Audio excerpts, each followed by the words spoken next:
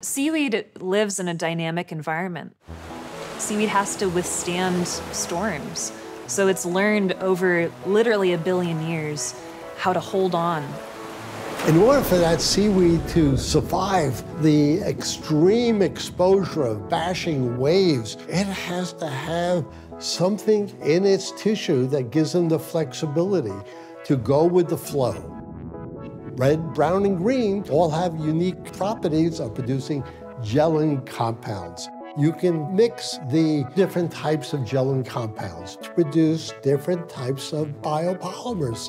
But what are polymers? Polymers are substances made of long repeating chains of molecules. I like to think of a polymer like a pearl necklace, and you can bend the necklace, you can twirl it, you can twist it, you can manipulate it to form just about anything.